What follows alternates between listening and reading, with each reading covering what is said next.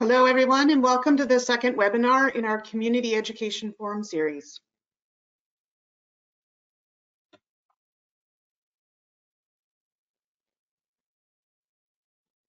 My name's Shelley Redmond, and I'm the CEO of the Huntington Society of Canada. It's certainly been a challenging few months. While we've had to postpone our national conference, obviously due to COVID-19, we are very proud to be able to offer 3 virtual CEFs over the course of this year.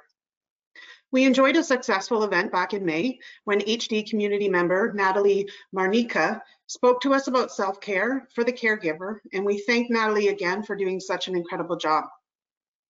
While we know that the virtual CEF isn't the same as gathering in person at our national conference, these forums do allow HSC to offer important updates in a safe manner during a pandemic.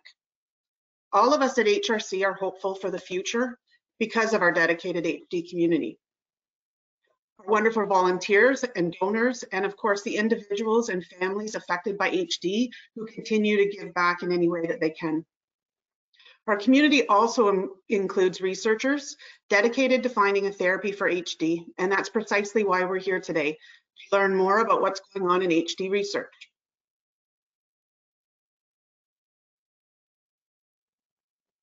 So before we get started, I'd like to extend a sincere thanks to Roche and Novartis for their general sponsorship of today's events. Their support makes webinars like these possible, so thank you very much.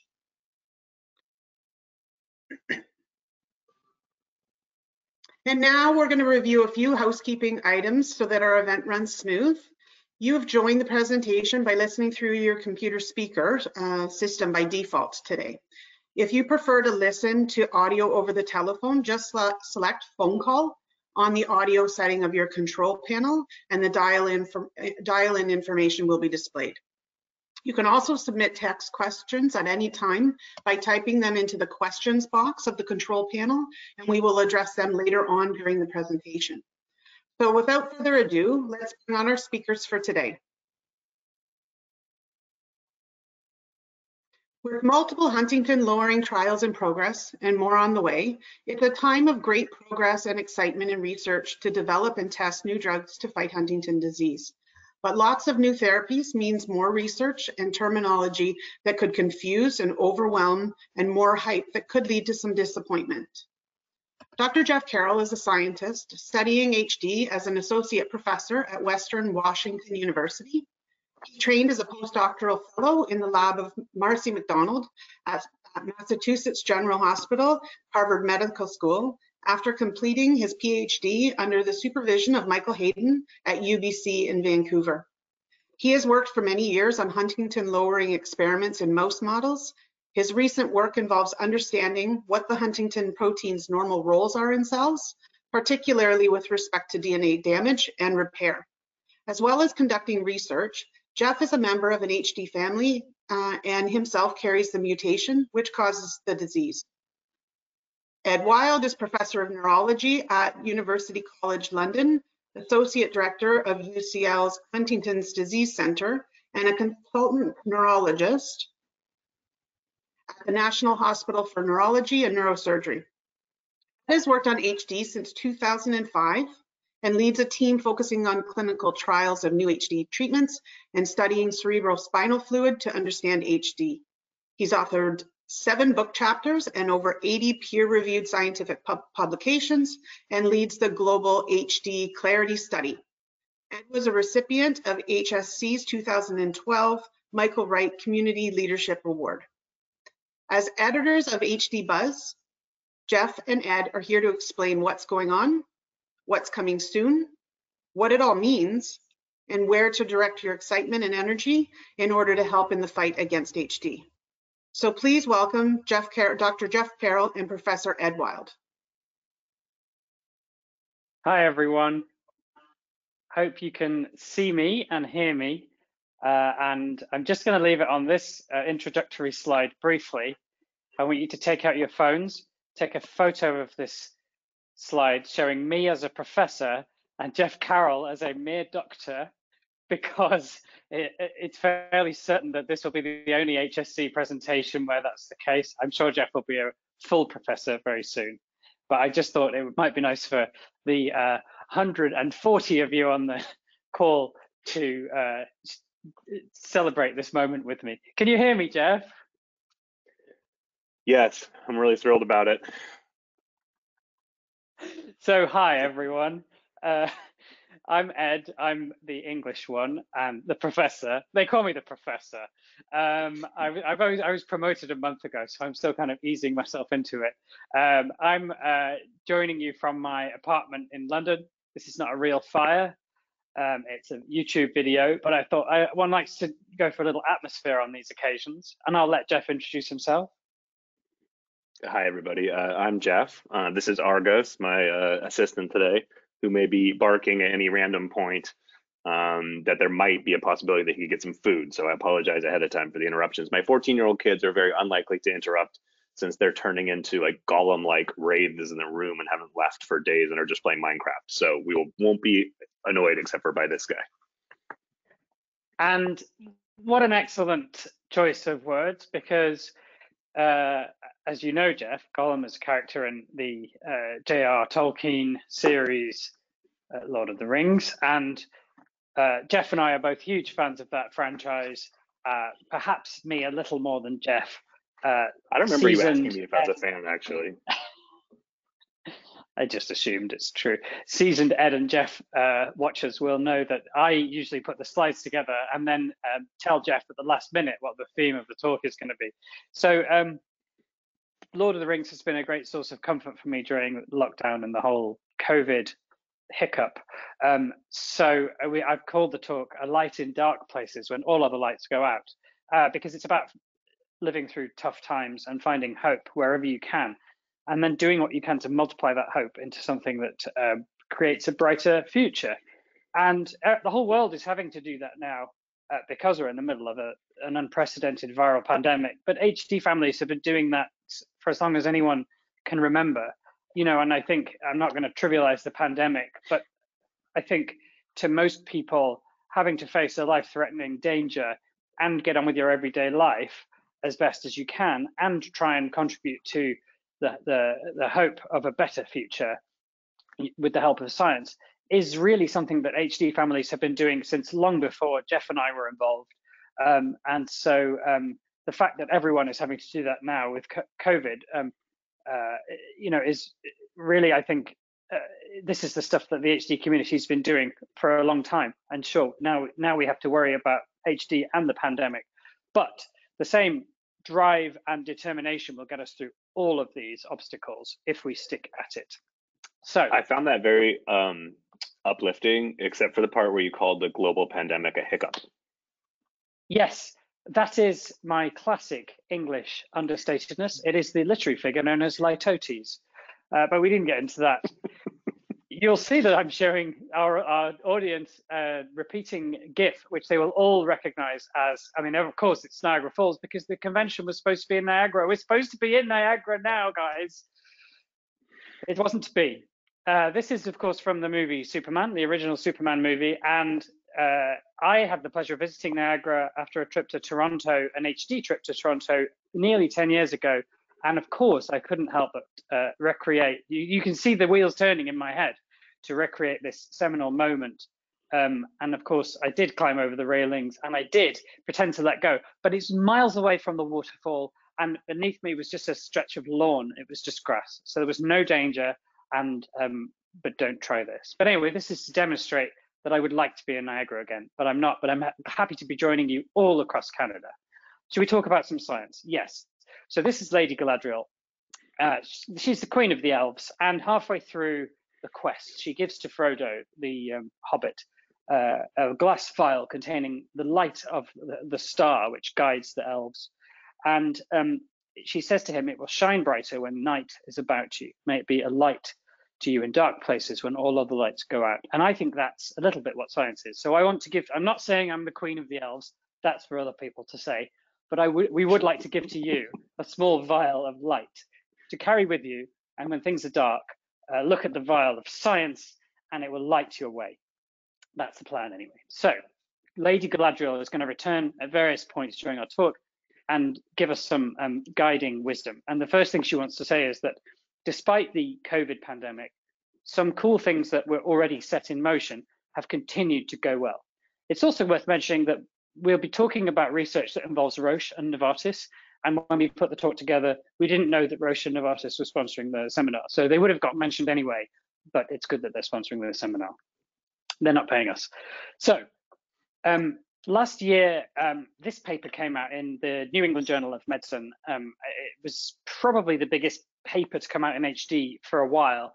And it was the results of the first huntingtin-lowering trial. So the first trial of a drug trying to reduce production of the harmful protein, huntingtin, that is the cause of every case of Huntington's disease. And in this article, we reported the results of the first trial, and that was a trial that began in 2015.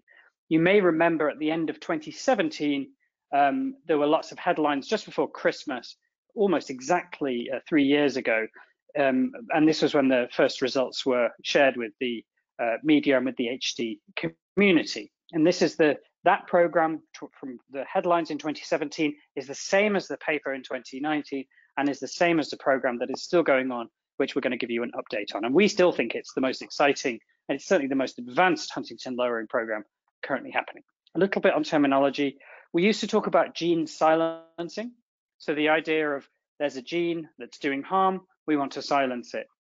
And then there was a big debate about whether we wanted to silence it or reduce the volume slightly. And so instead now we just call it huntingtin lowering, but those two things are basically the same in the case of Huntington's disease anyway. Lots of things have changed their names over the years. So the company that first developed the drug we're going to talk about was initially called ISIS Pharmaceuticals. And then in about 2014, they changed their name to Ionis, and nobody knows why. Later on, they sold the drug, or they handed the development of the drug over to Roche, which is the Swiss company, and its US/Canadian arm, which is called Genentech. So Roche and Genentech are the same thing, and they now are developing the drug. Along the way, the drug has changed its name. The drug belongs to a family of drugs called antisense oligonucleotides, which basically means a short stretch of designer DNA. And because that's a mouthful, we call them ASO drugs. I'm going to show you an instructional video, which will explain everything in a moment. So don't worry too much about remembering all of this. The name of the drug has changed, as I say, since the program began. It was initially called HTT-RX. HTT is the abbreviation that we give to the Huntington gene. RX means treatment. And then when Roche and Genentech bought the drug, RG, they called it RG6042. And then in February of this year, they decided it was time for the drug to be given a name. So they decided to call it tominersen, because what else are you going to call it? To be fair, nersen is the ending that you have to give your drug if it's one of these ASO drugs made from DNA. Tommy, nobody knows why they called it Tommy, but it's possible that someone at Roche was a fan of this old musical about a kid who plays pinball, starring Roger Daltrey of The Who. The truth behind that is not yet revealed. But anyway, the drug is called tominersen. And I'm now going to show you a video that explains everything you need to know about huntingtin lowering and where we're up to with the program. Here it comes. Brace yourselves. It's a good one. After promising trials of an experimental new drug for Huntington's disease, researchers hope that currently untreatable brain diseases could soon become treatable, including other neurodegenerative diseases like Parkinson's, motor neuron disease, and Alzheimer's. We wanted to share this exciting research with you. And there's a new toy flying off the shelves that can help. So enter a world inside your cells and play with the awesome nanomachines inside. The original portable protein action figures by LabsBro. Spark into action with ATP synthase. Pump out that potassium with nicotpase. These fully operational action figures represent just a couple of the thousands of tiny machines in your cells. Those nanomachines are the proteins that our body's systems depend on for their structure and function. And now you can build your own nanomachines with the all-new Protein Code Builder Set. Everything you need to go from gene to protein. Extreme! First, look inside the nucleus to find the DNA code, the gene, to make your new nanomachine. Lock it down and... Activate transcription! DNA to RNA is the way. Whoa! Messenger RNA!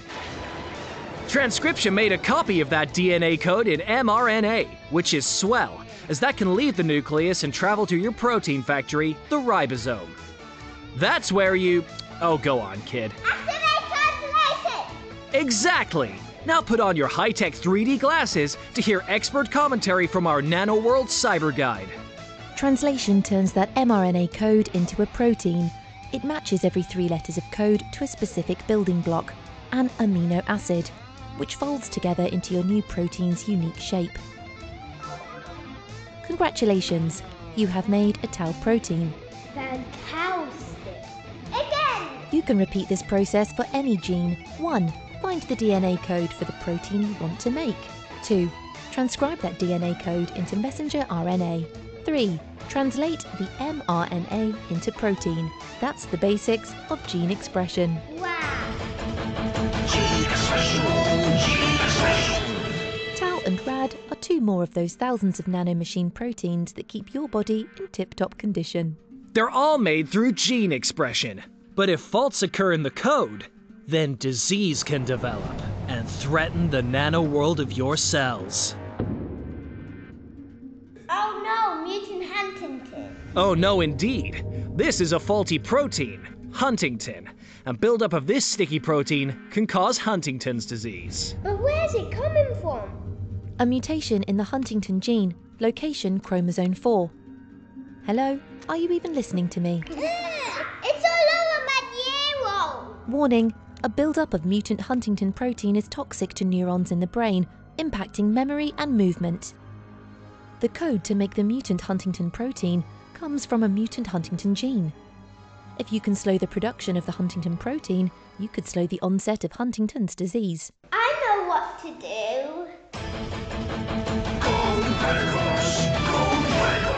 Join the mission to break the enemy code and fix your nano world with the all-new Nanomachines Codebreakers Edition. I need to stop mutant Huntington getting made. Good idea. The mutant Huntington gene is turned into mRNA that carries that mutant Huntington code to the ribosome, where it's translated into mutant Huntington protein. If you could stop the messenger, you could stop the mutant Huntington protein being made. I'll design a new code to attach to the mRNA. She's right. The code needs to be the exact opposite to the mutant Huntington mRNA to bind to it. It's called an antisense oligonucleotide, and it will bind specifically to its target, locking it up so the ribosome won't be able to read it and make any more mutant Huntington protein. But what's this? The kid has gone slime crazy! There's mutant Huntington mRNA everywhere. You'll need a lot of antisense to mop up all that mutant mRNA. On it. Eat antisense. You've done it! You've stopped that sticky mutant Huntington protein from being made. A recent small-scale human trial of this drug, led by a team at UCL Institute of Neurology, showed that the treatment can lower the concentration of the mutant Huntington protein in patients with Huntington's disease. You defeated me this time, but you still need a large-scale clinical trial to see if it actually works. Researchers are already on it, and the clinical trial results are coming in 2022. Similar products being trialled for Alzheimer's, Parkinson's and motor neuron disease. Each toy sold separately, 3D glasses not included. Yay!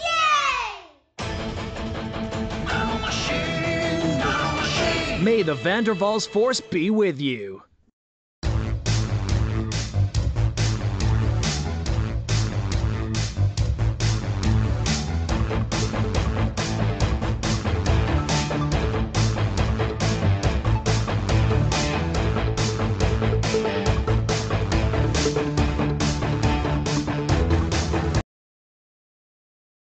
Okay, we're back.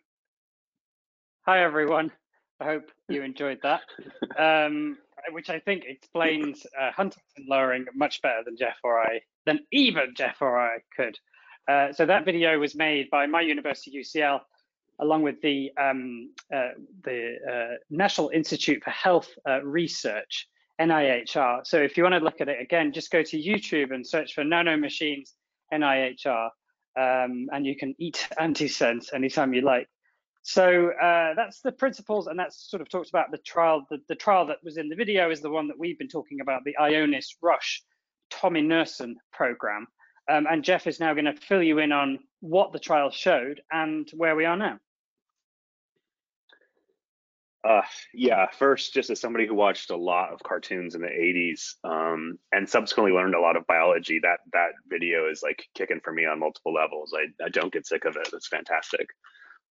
Just a brief reminder of like how these things work, not to take away from the amazing young women on the video. But you know, since 1993, we've known the exact genetic cause of every form of Huntington's disease, and we have the luxury of knowing that every Huntington's disease patient ultimately got the disease because of a single mutant gene that we've known the location of, except for more than 20 years. So that gene is used as instructions, and our cells are careful with our DNA, right? We don't want to have our busy, noisy, chemically challenging protein-making machinery next to our DNA, because that's, if you mess up DNA, that's how you get cancer. So we have this process of taking the instructions from DNA and carrying it out to the busy cytoplasm of the cell where machines are made. So that process of transcription, of sort of jotting a recipe on a little card, if you will, is called transcription. And so the DNA is read and translated into a language called RNA, and that RNA ultimately is exported out to the parts of the cell where the protein-making machinery lives and protein is made. And another reminder, the vast majority of Huntington patients have 2 copies of the Huntington gene, well, all people do, but in the case of Huntington's patients, one of those has this mutant copy and one of them doesn't.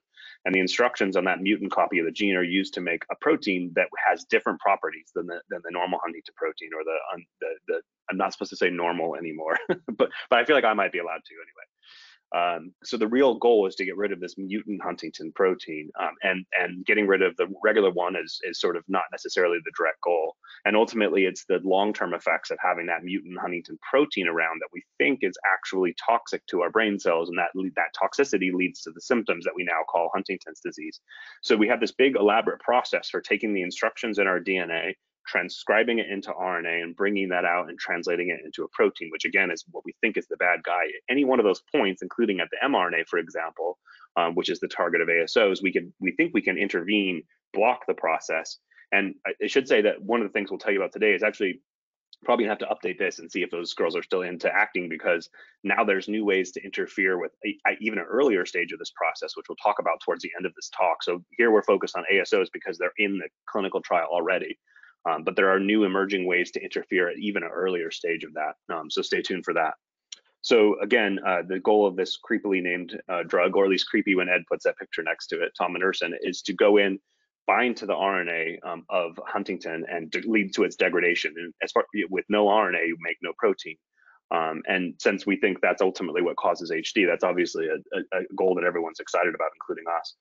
The results of the trial that we showed the title of are shown here. These are the key findings. So this is the levels of mutant Huntington protein, the sticky gummy protein we want to get rid of, can be measured in the spinal fluid. And what you can see across different doses is that people who got a higher dose of the drug had less levels of mutant Huntington in their protein, and that happened over time as they received more drug. That's exactly the kind of pattern that you would like to see, right? That you give more drug, you get better reduction of the protein, and that builds up over time. So this pattern really gave us a lot of hope that the drug was doing exactly what it was designed to do. So it's expanded rapidly. So I think when Ed and I first started talking about this, we were thinking about planning this first study of these incredibly brave volunteers, which was 46 people initially. And we want to start small intentionally, right? Because you want to have a few people exposed to a risk. I was gonna say this is rocket science. This is harder than rocket science. This is complicated stuff, and we don't want to hurt people. So we start with small trials intentionally, scale up the drug, make sure those folks are okay, and then open it up to more people. So the people who were in that first initial phase 1 study, the safety study, were given the option, and most are all transitioned to what's called an open label extension, which meant at the end of the trial, the people who had been getting placebo or dummy drug treatment were switched to active drug, and everybody continued to get it who wanted it. And so those people give us a first chance to have a longer term look at safety and other things. In parallel, as Roche came on, they started another natural history study, which looked at 100 patients and tracked their HD symptoms over time. And those people were also offered the option to transfer into the open label extension. So with that gives us another set of people who are getting this drug. The ultimately really exciting trial, the one that actually has enough people in it to tell if HD symptoms are better, not just is the drug safe, is going to involve 800 people. And that trial, called Generation HD1, we have some exciting updates about, and we'll talk about in a second. So if you look at the kind of the whole bucket of all of these sub trials that have happened over time, we're up to about 1,000 people will be dosed with tominersen, some for quite a while, the people who will participate in the first phase study. So the Generation HD one study is testing 2 different treatment regimes, which is really kind of interesting. One is bi-monthly treatment with drug, and then they're being compared to people who are only treated every 4 months.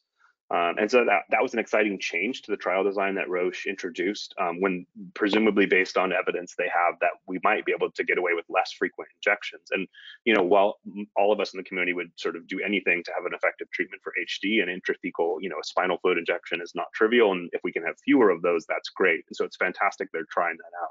And then, of course, as with any trial, there has to be a placebo group or a group getting a dummy treatment to compare the people on active drug to. So the exciting news about the Generation HD1, I'll tell you, I had weird reactions to the pandemic happening. You know, I think people worried about their kids and families and stuff. They'll show you how weird I am. Is like, as soon as I heard about this pandemic, I thought, oh my God, the ASO trial.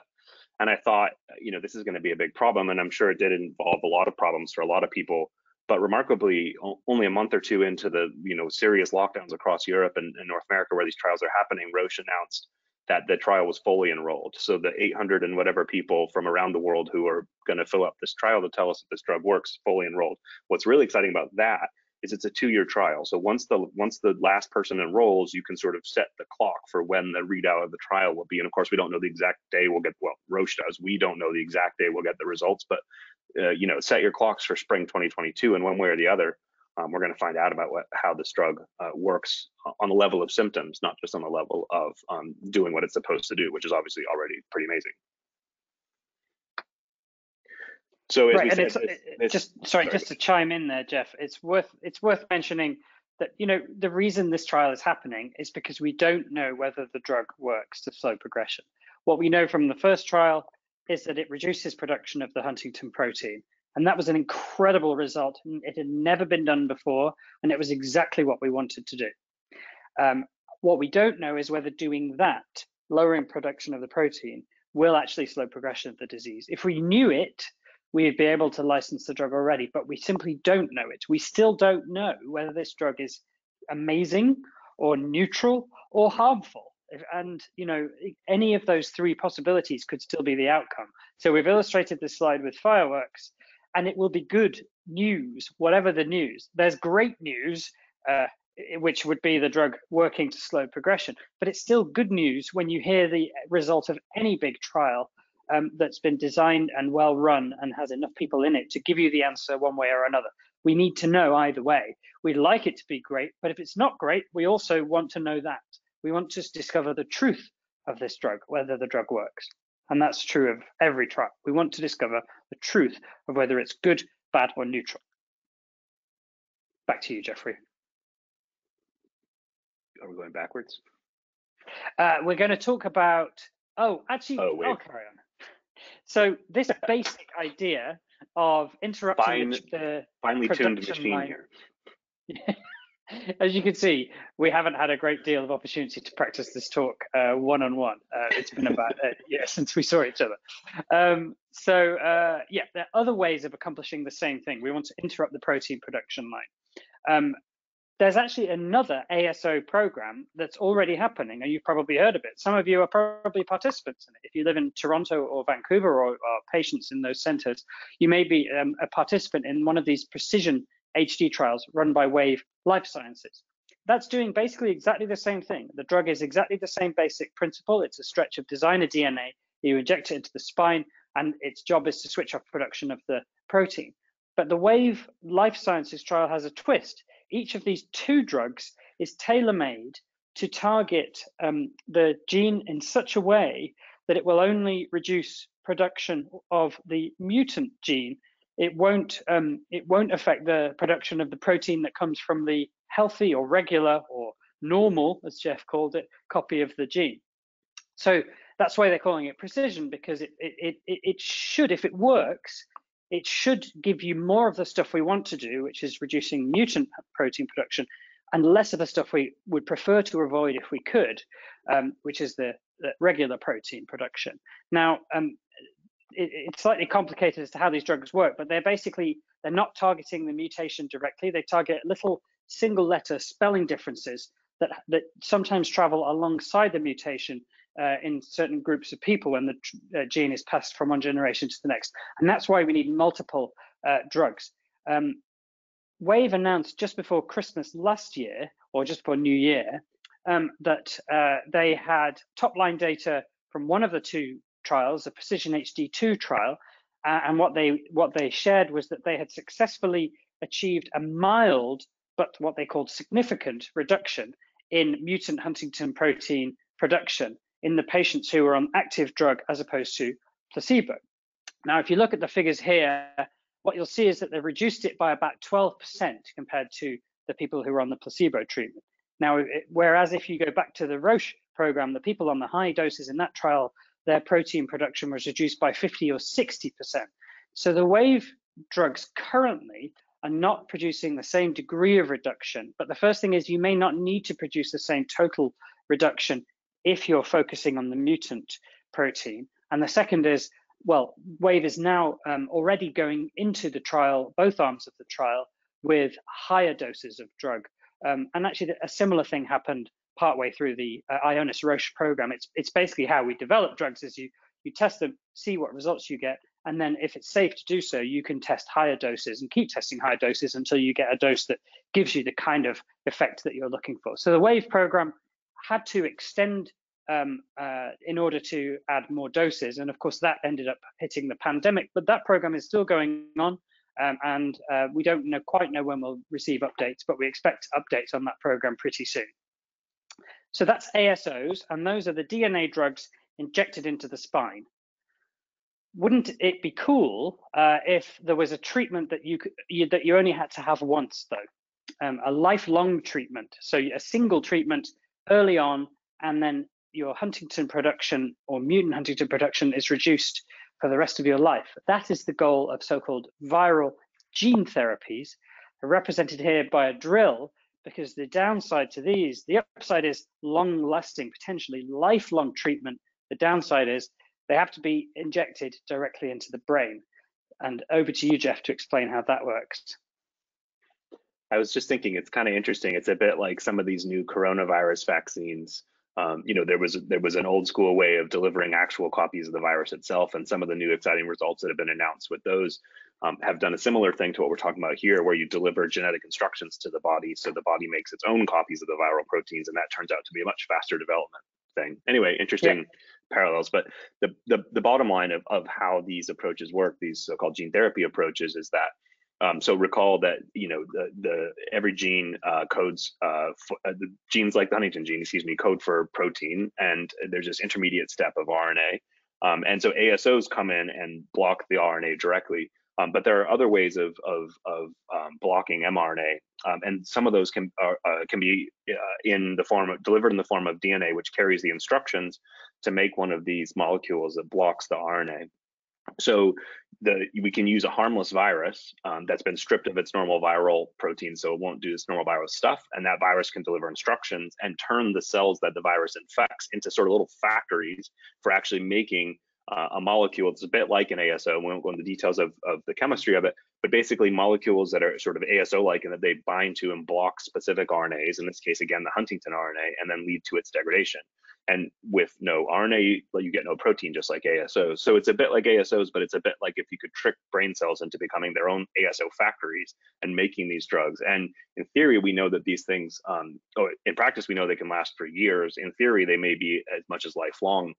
because these viruses are very good at getting into cells like brain cells.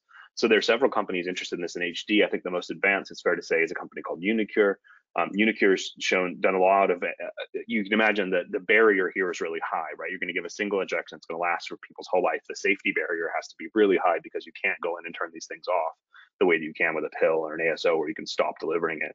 So uniQure has done a really extensive set of what we call preclinical experiments, so animal experiments before you go into humans. So for example, they use pigs, which may sound a bit funny, but pigs have brains that are shaped quite a bit like ours. I work on mice. Mouse brains don't look very much like human brains. And so it's relatively easy to get a gene therapy to go everywhere in a mouse brain, much harder in a larger brain. And uniQure did a lot of work and published some beautiful work from pigs. And they showed that they could reduce levels of Huntingtin. They could detect it in the CSF, which is the kind of way that we're going to want to do it. So really beautiful proof of concept that this approach could work. And based on all of these sets of many years of experiments, uniQure announced a trial. And in fact, more recently has announced that they've actually been allowed to enroll the first patients in their trial. So you can imagine a gene therapy, again, very high bar for safety. So the first patient gets enrolled, they get injected, and then there's a wait. And then there's an independent set of experts that look at those patients and say, okay, that patient seems healthy, we can move on to the next. And so I've forgotten exactly what the number is now. It's somewhere between 2 and 4 patients have actually been injected with these uniQure drugs. It's 4, yeah. So they've passed that hurdle of getting past the first injection, which is obviously a really high bar. So that's a really exciting advance. And so there are people out there in the world walking around whose brains are making instructions to degrade the Huntingtin protein or RNA, and will for a long time, we hope. And uniQure, the update you're seeing here is a month old. So we're getting pretty regular updates, and the trial's progressing as well as could possibly be expected, especially considering we're in a pandemic. So the next thing to say is that despite the fact that things are weird at the moment, science continues to discover new and cool things. So one of those things is that we are discovering new insights into the genetics of Huntington's disease. And if you've given a blood for the Enroll HD study or the cohort study or the registry study, chances are that your blood is one of the ones that was studied in the biggest genetic project in Huntington's disease so far, the GEM-HD consortium. And this looked at blood from nearly 10,000 people and basically found what they were looking for was things other than the Huntington gene, differences, little genetic differences between people, where if you have one letter rather than another, your Huntington's disease begins sooner or later than expected. And lo and behold, this study turned up a ton of these candidate genetic modifiers, as they're called. And that's useful in itself because each of these little genetic changes is a potential lead, because if you find a gene that slows the progression of HD, if you could capture the effects of that gene and put it in a pill, well, then you have a treatment for Huntington's disease. But there was even more to it than that, because when the scientists, the geneticists behind this work, looked at the patterns in these genes, what they found was that nearly all of them were involved in DNA repair. So what this is a set of genes that encodes or carries instructions to make a set of machines whose job is repairing the DNA. And as you can imagine, the DNA sometimes gets damaged. In fact, hundreds of times a day, the DNA gets damaged. And it's the job of this DNA repair machinery to put it back together. Sometimes it goes wrong. And how we know this is that if you look at someone like, let's say Jeff. Jeff had an HD test, and it was found that he had 42 CAG repeats in his HD gene, which is abnormal, but it's towards the low end of abnormal. It's a positive test, but sort of low positive. And the higher that number is, on average, the earlier the onset of HD. But looking at the brains of people who've died, some of them who had a blood test showing 42 CAGs, some of the brain cells may have had 50 or 60 or even more CAG repeats in individual cells in the brain. So this CAG, you can't have my brain. The same. Say again? You can't have my brain yet. No, but soon. No, not too soon. I don't want it. I don't want your brain. Keep it. We call this somatic instability. The number stays the same in blood, but in the brain it tends to grow. And the chances are that these differences in DNA repair are to blame. The idea basically being that if the DNA repair is a little bit wonky, it can accidentally add extra CAGs when it's repairing the DNA. And of course, that is a lead that could be very useful, because if we could come up with a pill that sort of return the DNA repair machinery back to normal, or towards a healthier end, well, then potentially your brain could stay, the CAGs in your brain may never grow. And that could mean that you could substantially delay the onset of Huntington's disease. Another set of work that's now just recently been published and that was presented by Sarah Tabrizi at the last time we were able to get together and hear science together was, to me, a really interesting and exciting study, the HDYAS study, which our young adults from HD families were studied in really exhaustive detail.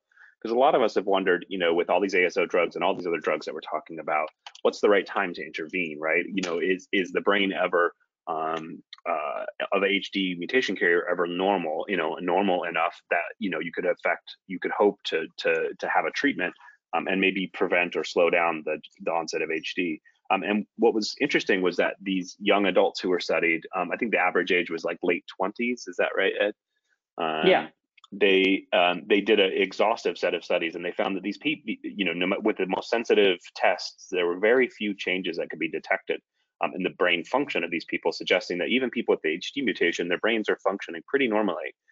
However, even in that window where brain function was really normal, there was blood tests that we could use as potential markers of what we think builds to the progression that could be associated with neurodegeneration and eventual development of HD. So there's sort of this sweet spot of a window of time when the brain is functioning really well, but there's already blood tests that could potentially be used. And I think this is a really exciting advance in the sense that it might set us up to do the kind of trial we all want to do, which is a preventative trial, right? To stop people from getting HD or to delay their onset. Cool. So the other thing to think about is that sometimes things don't go as we would like. And this has clearly been a year of things not going quite as we have planned. But clouds do have silver linings. And when a challenge comes along, it's the job of science to try and make the best of it and to learn from it. So this is my HD pandemic pros and cons checklist. So there's a few bad things about the pandemic. The first thing is everything is awful. This is a scary disease and it's completely changed everyone's lives, and broadly speaking, not for the better. It's particularly bad for people with HD who are already facing enough challenges and now have this pandemic to worry about and additional insecurities. Everyone, Jeff mentioned it, my first thought was, what about the trials? We're worried about possible impact on research. However, there are things in the plus column. This pandemic will end. Last week, wait, no, it was this week. It was 4 days ago. We have the first news that one of the vaccines seems to be hugely effective at reducing transmission of this. And I read today that the Canadian government has purchased 12 doses per person, which is 6 times more doses than you actually need. So can we have some vaccine, please? No, apparently there's enough to go around. And there'll be other vaccines as well. I'm a participant in another vaccine trial. There's every reason to believe that the vaccines will end this pandemic in the spring of 2021. I'd be surprised if they don't. So it will end. What's more, between now and then, we know what to do to stop transmission of the virus. It's been very well studied. And thanks to very early sharing of science during the pandemic, we learned very quickly what things work and what things don't work. And therefore, there's lots of progress already being made in terms of treatments for coronavirus. It's a really good example. And the research that isn't carrying on, so a lot of research did carry on, all of the trial activity carried on everywhere that it could, and all of the patients, for instance, at our site at UCL, who were already in the trial, carried on being dosed right through the pandemic, even when the hospitals were nearly closed to everything else. So lots of trial activity continues, and we can work together to minimize the impact. The second wave, well, is less bad than the first wave. In the UK, many fewer people are dying in the second wave because we're better at handling the virus. So every cloud does have a silver lining. And what's more, science is the exit strategy. It will be science that gets us out of the pandemic. It will be science that lifts the cloud of HD. And Jeff is going to talk about another example now from the Roche program of a surprise that came along that we're sort of trying to figure out.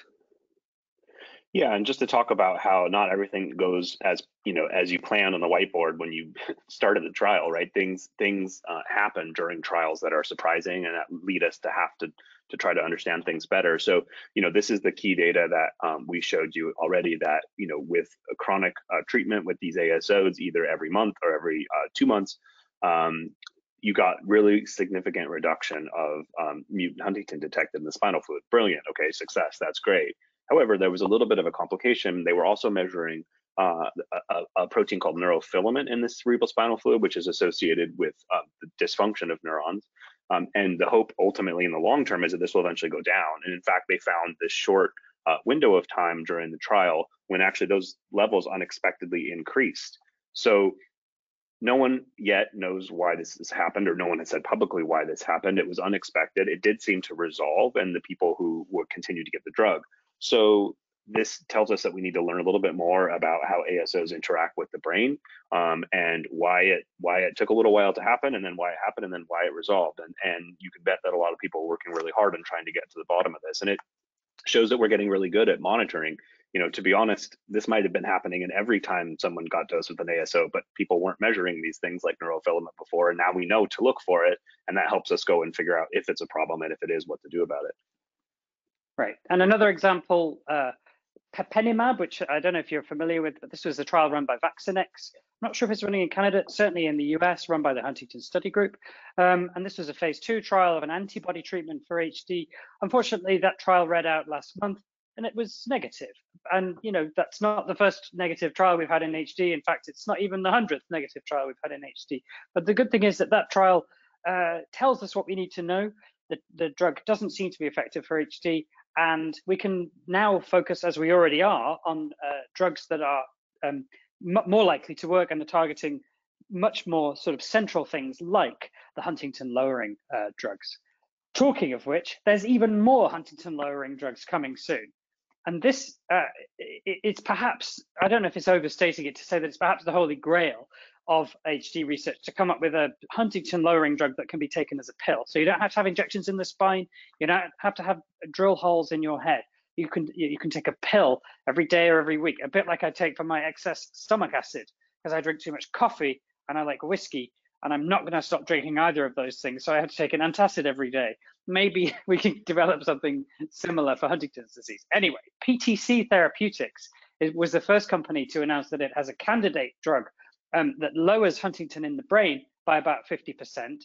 And then last month, very excitingly, Novartis announced that their existing drug, which already has a name, branaplam, is a treatment for a disease of children, brain disease and spine disease of children called spinal muscular atrophy. It's in trials. It's been given to hundreds of children already. So it's been tested in humans and been found safe enough to carry on in their trials.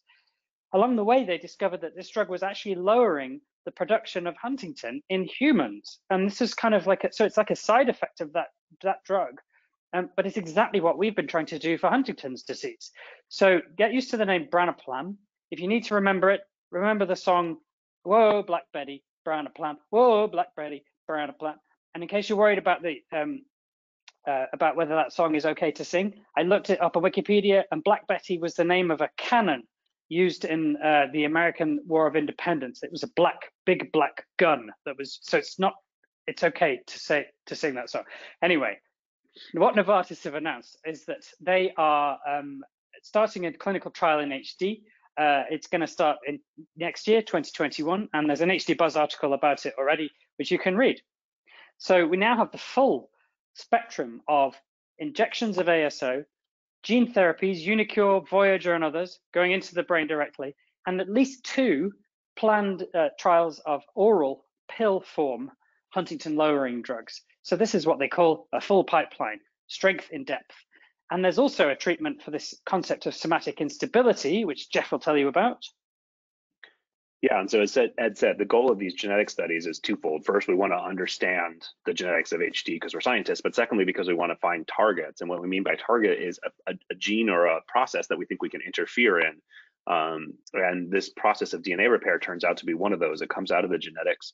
There's several companies that have been founded in this space. The most advanced of which, in terms of their pipeline and program, is a company called Triplet Therapeutics, a small biotech company in Boston.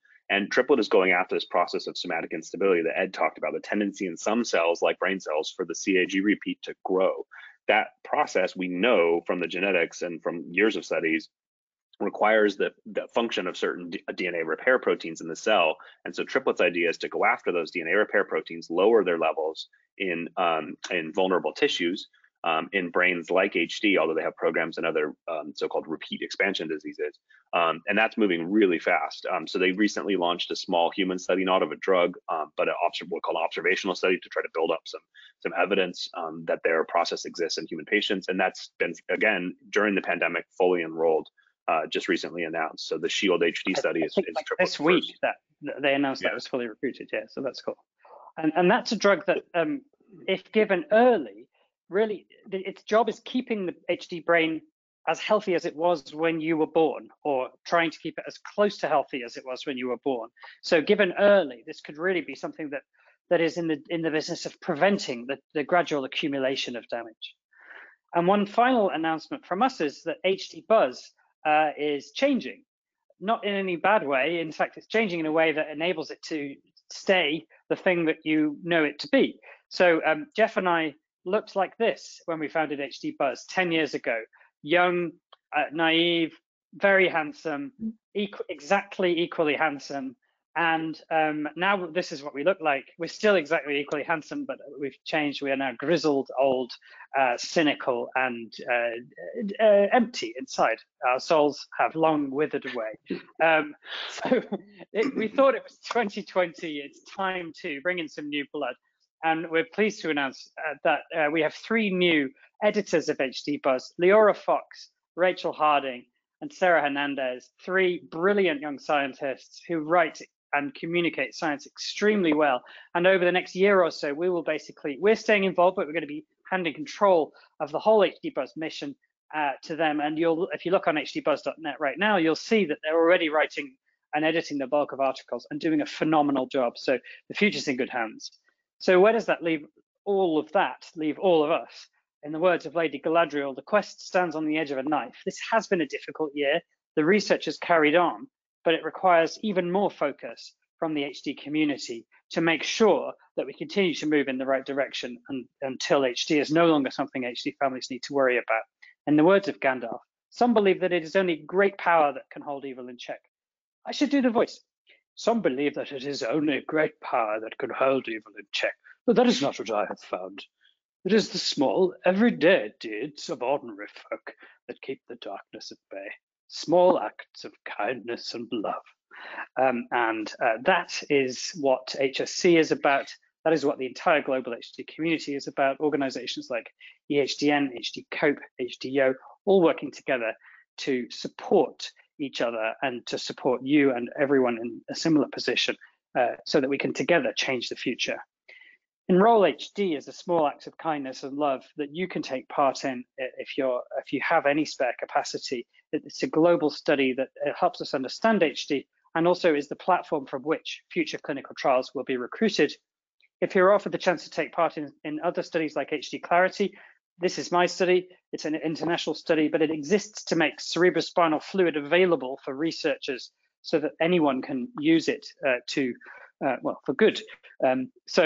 Please do get involved in that if you're eligible. And let's reflect on the fact that the times are not great. And Frodo said to Gandalf, "I wish it need not have happened in my time." To which Gandalf said, "So do I, and so do all who live to see such times. But that is not for them to decide. All we have to decide is what to do with the time that is given to us." And at a separate point in the movie/book, Frodo says to Sam, "What are we holding on to, Sam?" And Sam says that there's some good in the world, Mr. Frodo, and it's worth fighting for. Needless to say, we do believe there's good in the world, and we believe that we can increase the amount of good in the world if we all pull together to try and make all of this research happen as quickly and efficiently as we can. It's difficult, but together I believe, and I think Jeff agrees that we could do it. And I think that is the limit. That is the time that we have left over. So we will thank you for your attention. If Jeff wants to say anything about my Ian McKellen impression, I will fight him over Zoom or in the car park of any hotel in the world. Thank you for your attention. Couldn't top it. I won't get you to do your Sam Gamgee. So we're happy to take questions, but we're going to need Kevin and Shelley to help us do that.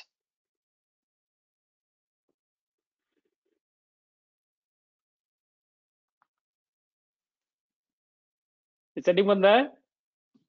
Oh, Kevin says change slide. Oh, okay, questions. I was waiting to get unmuted. So thank you so much. I was waiting to be told what to do. I'm like, ready and go. So thank you again, Ed and Jeff, for delivering a detailed, insightful, and I must say very fun presentation today.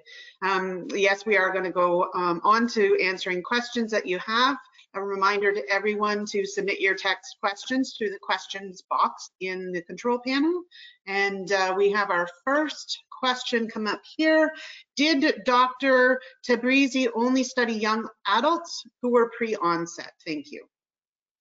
Yes, so I can answer that because I was involved in that study myself. Yeah, that was the young adult study. So they had to be 18 or over, and their CAG calculation had to predict that they were over 20 years from predicted onset. So basically a group of young adults who are very far away from getting symptoms. There also is a big study that's been done by Peg Nopoulos in Iowa called the Kids HD study, which studied a group of kids at risk of HD. So half of them will have the mutation, half won't, and there was another group of controls. So the Kids HD study told us a lot about the very early stages, and Peg is now running an even bigger study of children and young people going through life, even more detailed, more of them, funded by the, I think by the NIH, so the US government, what's left of it. So that study will dovetail nicely with HDYAS.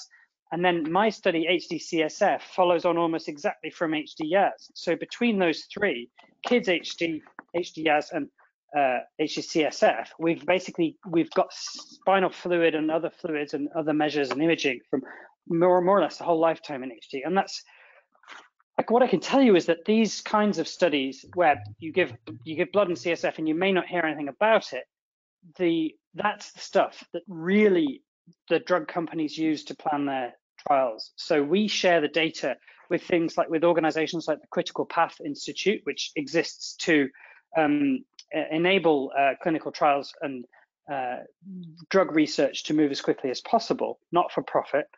So we share the data with them from our publicly funded research. Those data are then used by the drug companies to design the trials. So it's all feeding into the same pipeline. Great, thank you. So the next question that we have is, when these drugs come out, what is the anticipated cost, and will this be affordable for everyone? So the easy answer to that is it's impossible to say. The medium answer is there's no drug company in the world that wants to spend $1 billion developing a drug that no one can afford. That's just crazy, and they're not going to do that. So ultimately, the way these prices shake out tends to be that the company wants to get as much of its investment back as it can and make profit. Obviously, that's what it's there for. But it also wants to get the drug to as many people as possible, because if it overprices it, then people won't buy it and the drug will sit on the shelves, people will carry on dying and no one's happy. So somewhere in the middle, there's a negotiation, and that's the long answer. The first thing is to study whether the drug works, and if it works, how much it works. So if this drug is amazing and one dose a year gives you another 20 years of life, they'll be able to charge a lot for it. But if you have to have it dosed every month and it only makes a small difference to survival or to quality of life, then they probably won't be able to charge as much per dose. So there's a certain fixed amount, which is how much it costs to make the drug. And these are reasonably expensive drugs to make because they are essentially designer drugs that require specialist manufacturing and distribution and so on, and administration is expensive. But basically, it will come down to how effective the drug is.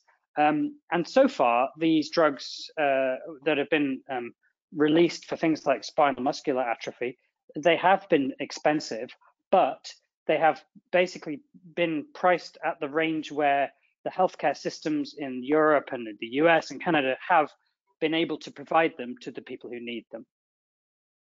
Yeah, I would say it's worth pointing out, the extreme version of that is a thing like a gene therapy, right? Like the Unicure treatment that we described. And, there's an equivalent example, again, in spinal muscular atrophy, where there's a successful gene therapy where kids are given one shot, and these kids would otherwise die, and they live, we don't know how long because this is ongoing, but like theoretically, they could live a relatively normal lifespan. And that's a single shot. And the drug company worked on that program for 10, 15, however many years to get to the point where they could do it. And there was a lot of uproar, including in Canada, about the price of those single shots. And it's a very tricky social question of like how we compensate drug companies for their years-long effort where they're not getting any payback, and then they develop a drug that, with only one treatment can change someone's life. So it's a big question, but I'm hopeful it'll be sorted out. Okay, thank you. The next question is, how would one get involved in these studies? So the answer is that even if there's I don't know how many of these trials are recruiting now, and depending on where you live, there may not be trials recruiting near you. But the best way to increase your chances of being in any future trial, and there will be lots of trials coming soon, is first of all, sign up for Enroll HD, and you can go to enroll-hd.org.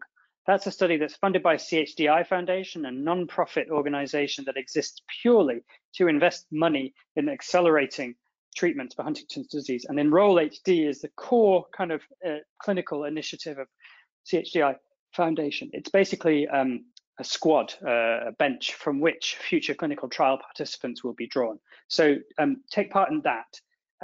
And along the way, hopefully find a clinic that will be running Enroll HD, because the Enroll HD sites are the ones most likely to be running clinical trials in future. So the second thing is that certainly I know that the Huntington Society of Canada does have a clinical trial and enrollment database. I don't know the exact status and address of that, Shelley, so perhaps you can chime in and let me know whether that's still up to date and active. My guess is that it probably is. Yes. Yes. Okay. So if you go to the Huntington Society of Canada website, you can find that. And HDSA, the American, your colleagues south of the border, do have a similar thing called HD Trial Finder. I don't know whether that covers some sites in Canada too, but certainly the Huntington Society of Canada does have that information. So that combination, be in an HD clinic, take part in Enroll HD, and check the Huntington Society of Canada website. I'll say one, if I can just follow up with one other thing, Ed. A lot of times, especially, I know this for American families and also Canadian families, often live really far from one of these sites. And I've had family members tell me like, oh, I'm going to move next to this site so I can be part of this trial. I'd strongly encourage people not to do that, or to even kind of think down that path. Like, the point is, we want these trials to enroll quickly and complete quickly. And I think that there's likely to be enough patients near the centers in Toronto and Vancouver and the other big cities. And so people, in more rural areas that can't participate in the trial, it's not the only way you can participate in research. Being involved and being active, even being active online and helping with the community engagement, stuff like that is super meaningful. And I would encourage people not to feel like they personally have to be in a trial or else they're not participating. There's lots of ways to get involved. Yeah, exactly. The trials will get recruited. The drugs will get tested. It's great if you can help. If you can't help, maybe you can help other people.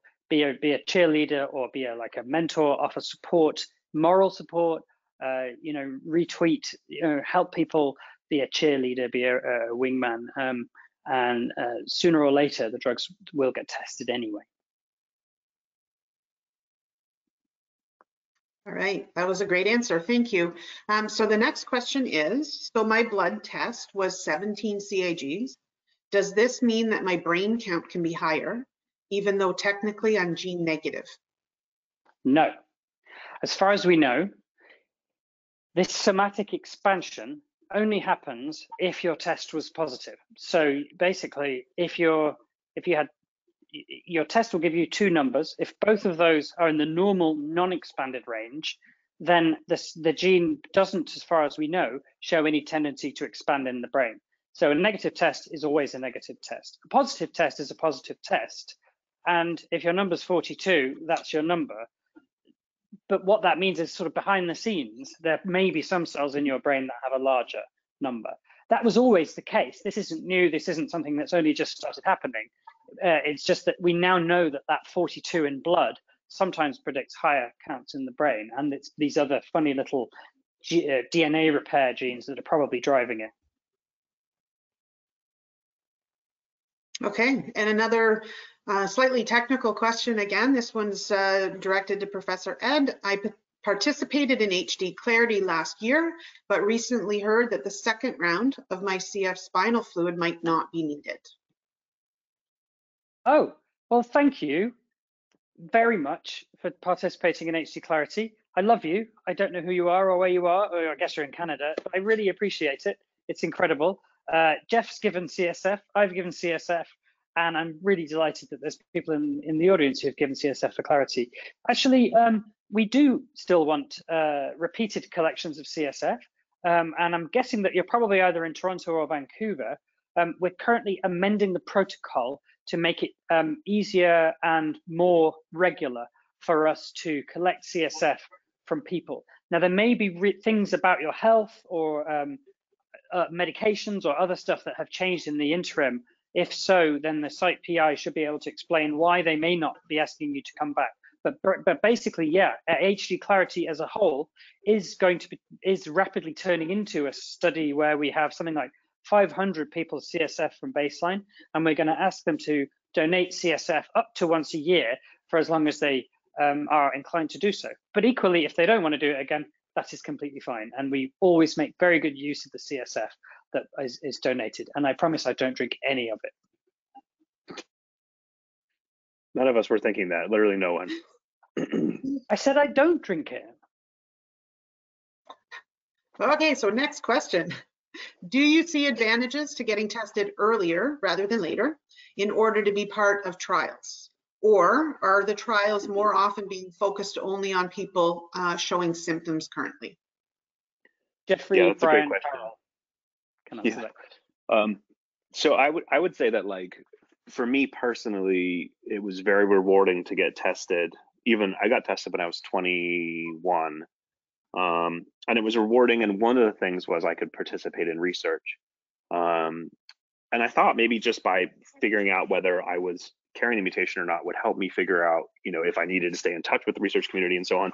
And now it turns out that, like, with Enroll HD, there's meaningful ways for everyone to be involved in research, whether you want to get tested or not. So I would say that, like, it's very much less central to me, the engagement in research as a motivator for getting tested. Get tested if you personally want to get tested for your own intrinsic reasons. I wouldn't use participation in research as something to push me over the edge if I was on the fence about getting tested. It needs to be the right decision for you. It's good for the community to have a body of people, but right now these drugs that we're testing are all being tested in people who have symptoms. And that will be confirmed with a genetic test, but ultimately that person has to have HD symptoms. So being another pre-symptomatic person available for testing of drugs is a great future goal, but it's not something that's right now meaningful enough to the community that it should nudge your decision one way or the other. I think do the right thing for you and your family. Let me just add a little caveat, if I may, from the point of view of someone who's sort of behind the scenes of what the next generation of clinical trials is going to look like. Every drug we've mentioned today is being tested in people with symptoms, and that's likely to be the same for any new drug that comes on the market or into testing. It's going to be in people with early symptoms, because those are the people in whom you can easily identify benefits and harms if you change the trajectory. However, the first big thing that the companies will want to do is get the drug license. If the trials work, they'll get the drug license. The next big thing they want to do, and they won't want to wait for this, is to run trials to prevent onset of HD in so-called pre-manifest people. So those trials, I think, will come soon, as long as one of these drugs that's lowering Huntington actually then slows progression. And maybe even before that happens, I think we'll see drugs in prevention trials, and those will probably require people to know their genetic status already. So I would say, I mean, Jeff, you were tested a long time before any of these trials were thought of. I would say I think it's reasonable for the the fact that we expect prevention trials to be beginning in the next 5 to 10 years, I think that it's reasonable for that to be one thing that you think about, along with all of the other very important stuff like family and jobs and future and your own, everything. I think it's okay to maybe shift you from 49 to 51. I don't know. What do you think, Jeff? Tell me if I'm an idiot. I mean, no. I think it's a reasonable thing to think about. I just think it needs to be weighed much less than the intrinsic things that are good for you, and it's a community benefit, not a personal benefit, really, to be involved in research. And the other thing is that's changed in the interim is the advancement of Enroll is a really meaningful platform for engagement, and you don't have to be tested to be in Enroll. And I think if you're just looking for a way to do research and you don't want to be tested, you can be on Enroll, and that's fantastic. So the final thing to say is trial participation does not equal getting a drug that works. So if the current Roche drug works, 1 in 3 people in that trial will have been given injections of placebo into the spine. Nothing, injections of nothing for 2 years. And sure, they'll roll over into open label treatment, but the net result of their participation in that phase 3 trial will be 2 years of progression and no treatment with any drug. So these are not, it's really important to remember that being in a trial is testing the drug. And part of that is potentially exposing yourself to risk. You're giving your body to the HD community, basically, for the duration of that trial, with no personal expectation of benefit, but some possibility that you might be harmed. So, and sure, that if you're lucky, you'll be on the drug, and the drug will turn out to be great. But actually, that so far that hasn't been the experience of people in HD trials. Everything that we've tested up until now hasn't worked. So it's great to want to be in trials, but it's also fine not to be in a trial, or it's important to remember what the reasons are. Okay, so could you address what you know about the future of possible CRISPR-9 research in regards to HD? I'm not talking about in utero, but for people with HD mutation. I can at least take a first stab at that. So CRISPR is sort of CRISPR-Cas9 system that was referred to as the first, or the most advanced, I would say, technology in what's called genome editing. And so it's not doing, not knocking down mRNA like Ed and I were talking about with a lot of these approaches, but actually going in and modifying DNA. I will be shocked if CRISPR-Cas9 is used as a therapy in HD in the next 10 to 15 years. It's an incredibly high bar for using CRISPR as opposed to these other approaches, because you're making changes to someone's DNA. And that has a very high potential for risk, right? And so it's an incredible tool, and we use it in lab all the time. I have CRISPR mice in my lab. We use it daily in the lab. It's an incredibly empowering advance in the lab. As a therapeutic, it has a couple disadvantages, and one is it's difficult to deliver. And two is this super high risk induced by the fact that you're modifying someone's genome, basically. And there's going to be a really, really high bar therapeutically for proving that you're only making the edits that you think you're making and that you're not changing the DNA somewhere else. There's been some excitement about this, because it sounds, as an HD person or person carrying HD mutation, like the idea of being able to go in and like actually cut out the mutation itself seems like the most amazing thing. But the practical limitations for it, I think, are really difficult, and it's not what I'm hanging my hopes on as an HD family member compared to the other things that Ed and I talked about today, although it's amazing scientific advance. I agree. Okay. Hi, Jeff and Ed. Can you please give an update on Voyager's approach? It was on the overview slide beside Unicure. Thanks and best regards from Germany. Stay safe. Yeah. Hi Germany. Guten Abend. Wie geht's? Mir geht's gut. Ich habe das Brot bei Aldi gekauft. What he said about buying bread at the supermarket. So what was the question? Voyager. Yeah, Voyager's program, as far as I'm aware, is full speed ahead. I think I recall that they announced a couple of weeks ago that they had a slight hiccup with the FDA in that they applied for what's called an IND which is a license to start thinking about putting a drug into human trials. They're developing a gene therapy somewhat similar to the Unicure, but with slightly different ingredients. And the FDA responded with some concerns about whether they had the full capacity to manufacture the drug with the construct, as it were, with the necessary purity and consistency and ensure supply chain. I'm assured by Voyager that this is a purely sort of technical thing. They expect it to be no more than a brief setback. The fundamentals of the program, I'm told, are sound, and Voyager is still planning to launch, go ahead with FDA approval and to launch a clinical trial in what I think they've described as the very near future. So they had hoped to get the IND approval this year. I think it's probably going to be early next year. And if things go well, we should see patients dosed next year in that program.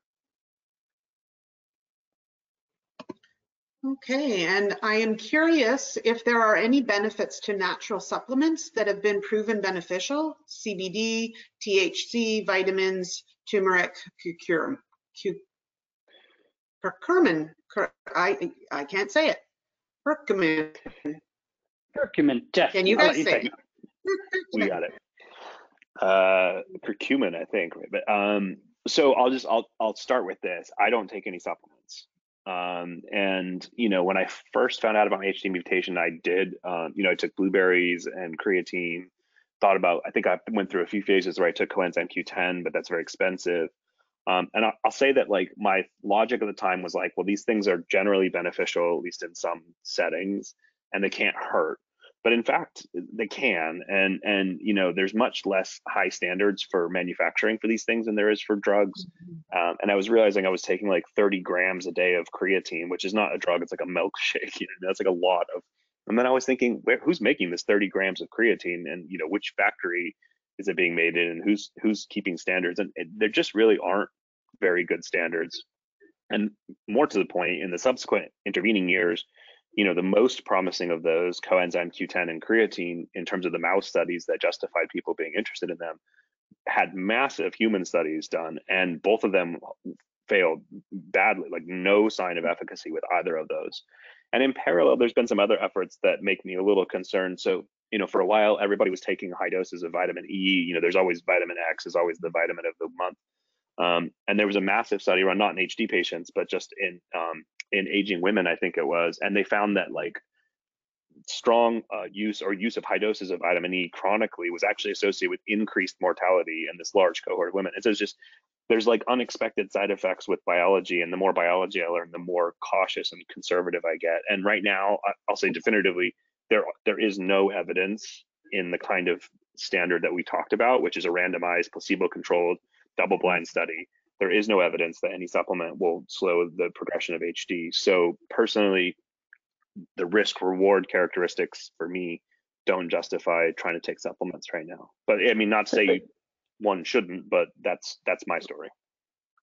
Cannabis and CBD are possibly a little bit different though, because I think, for one thing, the research into those are psychoactive compounds, which is what we call a drug that works on the brain. And 99% of drugs that are developed for brain diseases fail because they don't work on the brain. So we know that cannabis and molecules that come from cannabis do work on the brain, which is why people take them. I've certainly met lots of people with things like anxiety or movements in HD, where taking those molecules in one form or another, illegally and legally now in many places, has for them been beneficial. And yeah, we don't have the evidence in large clinical trials. In fact, all of the evidence that we have for cannabis and cannabis compounds has failed to show overall benefit, but that doesn't mean that they can't be beneficial in certain people. And really, a lot of the drugs that we use for symptom control in HD, which are conventional prescription drugs, we know they work, and the way we know they work is we prescribe them, and the symptom gets better. And when we see the patient next, they tell us that they're moving less and sleeping better, and they're happier. But trials haven't been run of things like antipsychotics to treat movement disorder in HD. So to a large extent, I think the cannabis, I don't know, personally, I would say if you find it beneficial, to consume a cannabis compound, and if you have a reliable outcome measure, in other words, if you're treating a particular symptom and this compound helps you with that symptom, and if the people around you agree, and if there isn't an obvious downside that outweighs the advantages, then to me as a doctor, it seems reasonable to carry on taking that compound. But that's not the same as taking something where you don't feel any different from one day to the next, and you're taking it in the hope that it will protect your neurons against ongoing damage. So I think there is a distinction there between the supplements that people have historically taken to try and keep their brain cells alive. There's no evidence for any of those working, versus drugs or compounds that people can take that make a measurable difference to symptoms, and those symptoms can be seen to be better as a result of taking those drugs. Does that reasonable, Jeff? Yeah, no, I think you're right. Okay, and next question. What is a realistic time frame for a drug to go through all required trials, be approved, and then available for distribution? Well, it depends if you have a coronavirus vaccine. If you do, then it's probably about 2 weeks. The SMA drug, the first ASO drug that worked, which is a drug called nusinersen, the trial results came out in, I think, September, and the drug was licensed on Christmas Eve by the FDA. So that was about 3 months. And it was available for prescribing in the US the following spring. So it took about 6 months. That was, a drug that's going to save the lives of dying children. And in Europe, it took about 2 years longer than that because of the fact that the healthcare systems there are socialized, i.e. the government has to pay for the drugs, and that means that the company has to prove the case that the drugs are worth the money that's being asked for. That took too long, and I would hope that the case for an HD drug, because HD is reasonably common, and it's obvious that HD is an expensive thing for healthcare systems to look after, I would hope that it would be quicker.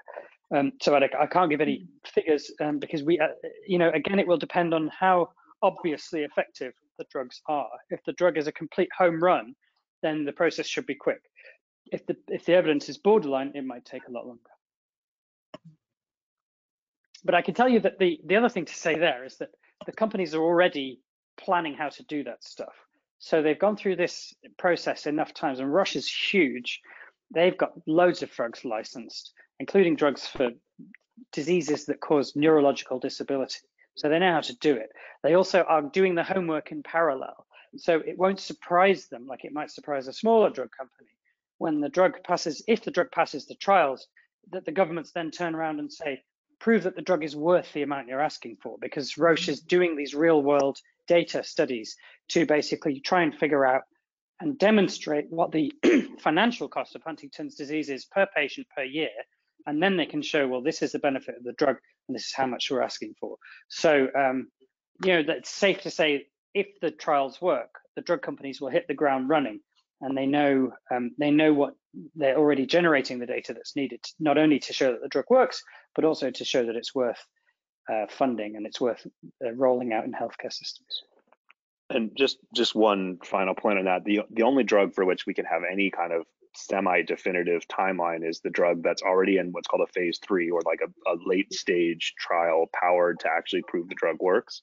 And the only drug in that status right now in HD is the Roche Ionis drug, the tominersen trial. And so that, we know unless something goes incredibly bad or incredibly well before the end of the trial, that will end in spring of 2022. And none of the other drugs are at that stage yet. And sometimes the delays between trials, the early safety study and the later study, are variable. So just because Unicure has started a safety study doesn't mean we know exactly when the large pivotal study would read out. So it's only the Roche study that we have this somewhat accurate sense of what the timeline will be. Oh, you've been joined by a guest. Yes, I know it looks like I've got a glove puppet with like a prosthetic human hand incorporated in it, but this is my dog Riley, who is the smallest possible dog, basically a baby. All We're right. happy to answer any more questions. No, that seems to be the last of the questions for today. So if anyone has any further questions at a later time, you can feel free to email them to events@huntingtinsociety.ca, and we'll pass those along to Ed and Jeff on your behalf and return to you with their responses. So thanks again to both Jeff and Ed for your wonderful enlightening presentation. We appreciate the valuable insights you've shared and that you're giving of your time yet again on behalf of the community. It's our pleasure. Thanks. I hope Lovely to be able to hang out with you guys in better times than in person, and Absolutely. in the second age of mankind in which we can hug again. Ditto. All right. Love you guys. If we can, Take care. if we can just advance the slide, Oh yeah, sure. we just want to talk about our next forum. Perfect. So the next Community Education Forum is on February 27th, 2021, where Claire Gibbons will be discussing genetic testing. So you can register online at www.huntingtinsociety.ca/CEF. And even if you cannot join us live, pre-registration means that you will be sent the recording after the fact again. And then one more move on the slides, as we're sharing here. So we want to talk for a moment about FlipGive. So HSC has started a new fundraising initiative through FlipGive that we're very excited about. It involves a website and an app that has partnerships with major retailers across Canada that provide retailer donations directly to HSC for your everyday purchases that you make through their website or app. So what this means is that you and your friends can drive donations directly to HSC for free just by using the app to do your everyday shopping. So we've just launched this a couple of weeks ago, and so far we've raised close to $1,000, and we anticipate with Christmas shopping right around the corner that we're going to be able to provide significant support to the organization through this fun opportunity. So you can sign up at www.hscflipgive.ca.